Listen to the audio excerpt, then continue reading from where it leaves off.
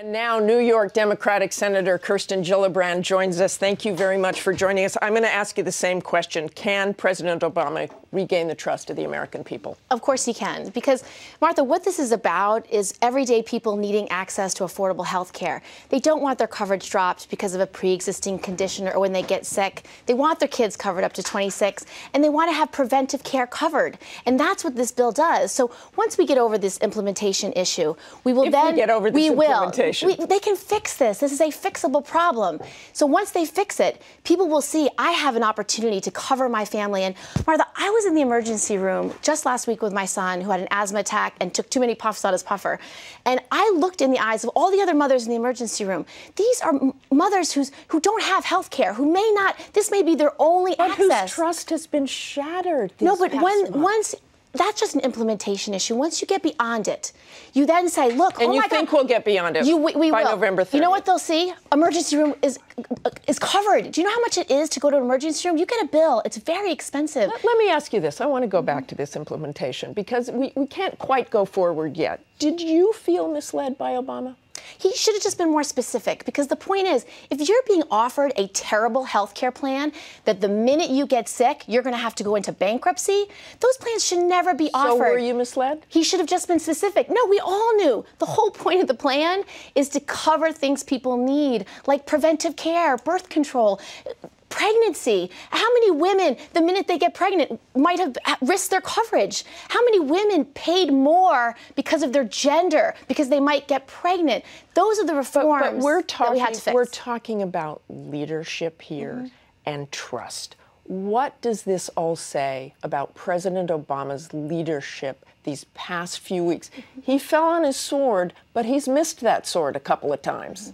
Well, no one is more disappointed in the implementation issues than President Obama, and he has taken full responsibility for the mistakes and the lack of getting this system up and running when it was supposed to be up and running.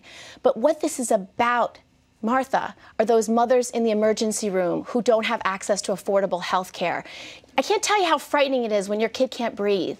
It is a horrible moment. And I looked at every mother, and I'm telling you, we have to fix health care in this country. So when you talk about President Obama's legacy, his legacy is going to be offering affordable health care to every family in the country. But you talk about this and what they want. 39 Democrats defected in the bill you heard John Carl mentioning in the House. 39 Democrats. What does that tell you? They're just responding to the worries of their constituents. Exactly. Right, because of these implementation issues, there's a number of Americans who got a notice from their insurers saying, we're not covering you anymore. Well, do you know what that creates in a family?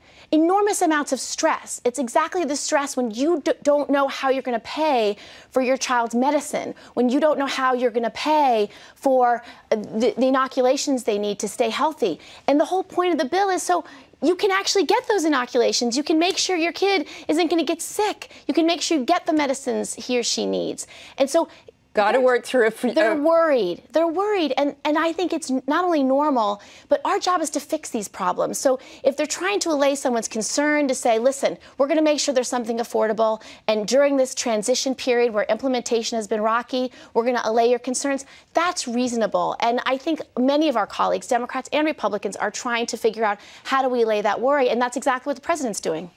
Speaking of presidents, okay, this is the front cover of the National Journal. There you are with that same sort of campaign logo President Obama had. Yeah. What's your reaction to that? I think it's a nice picture. I like the picture. What does it say? Any plans? No. I am on the bandwagon for Hillary Clinton 2016, and not only have you're not going to look beyond that. I have personally encouraged her. I think she would be an extraordinary president. She has not only the gravitas but experience. What she's done as Secretary of State has been incredible, and I think people really are looking to her for leadership. Okay, Senator, I want to turn to another issue that you have been very involved in, and that is changing the way that the military investigates sexual assault. It's a debate that's pitted you against members of your own party, against the military brass, and the debate is heading to the Senate floor. Let's talk about that in just a moment. But first, here's ABC's Jeff Seleny. Ariana Clay, Marine officer, Iraq war veteran, and victim of sexual assault. When I reported the assault, my command responded with retaliation. The humiliation of the retaliation was worse than the assault. because it was sanctioned from those same leaders I once would have risked my life for. The shocking number of these cases has placed it center stage on Capitol Hill. America's all-male top brass, confronted by two Democratic senators, both women, but with different proposals to reform the military justice system. On one side, Senator Kirsten Gillibrand, pushing to take sexual assault cases outside the chain of command, stripping commanders of their prosecuting role. Too often, these brave men and women are in the fight of their life.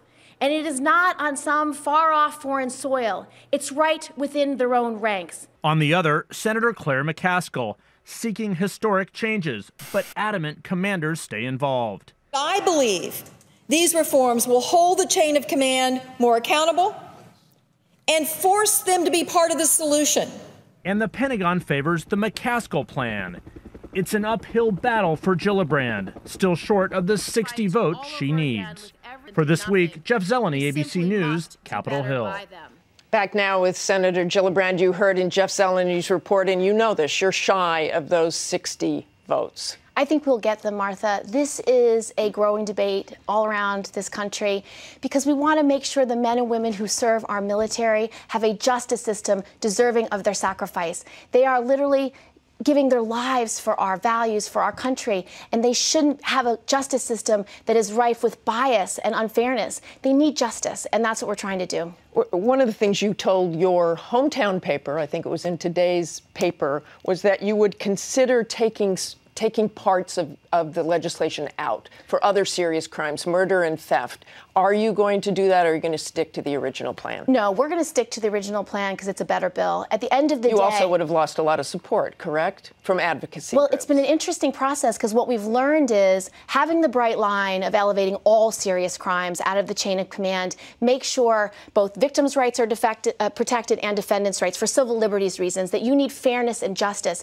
Because what we've got, Martha, 26,000 cases of sexual assault and rape last year alone. But let me go to those figures. You yourself said those 26,000. You don't know whether they're the difference between patting someone on the bottom or rape. So if you have those kind of statistics, and they're even worse this year, but you don't really know what the data is, how can you make recommendations? We do know the data. This is from the Department of Defense. This is their estimate, not my estimate, their estimate. But they don't know, as you yourself have said. But Martha, what we do know, the 3,000 cases that were reported, 70% were violent rapes and sexual assaults. And even more disturbing, of those 3,000 cases that were reported, 62% of the victims were retaliated against. So what we have is a system where the command climate is so broken that if you are raped, you are likely going to be retaliated against for reporting that rape. I want you to listen to some of the opposition here, and there is a lot of it, including from some very decorated veterans. Listen to what Senator John McCain said this week. I'm the only member of the United States Senate who was actually in command, okay? And I respect Senator Gillibrand's views and her advocacy, but I do not believe she has the background or experience. Do you have the background or experience? I do, and I respect and admire, and I'm good friends with Senator McCain. But our job as senators and as member of Congress is the vital constitutional responsibility of providing oversight and accountability over the Department of Defense. It's actually our job, and I'm the Personnel Subcommittee Chairwoman. This is my job. And third, this is an epidemic that has grown to such proportions, and the military has said for 25 years, since Dick Cheney was the Secretary of Defense, that there is zero tolerance for sexual assault in the military, and last year alone, we had 3,000 reported cases of sexual assault. We've had so much attention. You've helped with that attention but Martha, in the last couple of months. Yeah, I want to go to this, because the President of the United States has also put a lot of attention on this. Does he support what you're trying to do? Does he support your amendment? I am so hopeful that he will, because this is an opportunity for him to show extraordinary leadership on this issue. But there's a growing chorus of generals, of veterans, Vietnam Veterans Association, Iraq veterans, Afghanistan veterans, all support this case.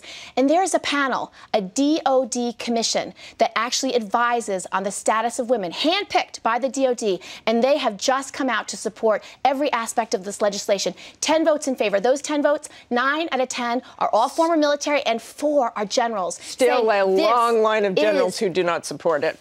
Those are in the chain of command generals who may not speak publicly, but we have former generals, highest ranking female ever in the Army, supports it. 3-star general. Thanks very much for joining us, Senator Gillibrand.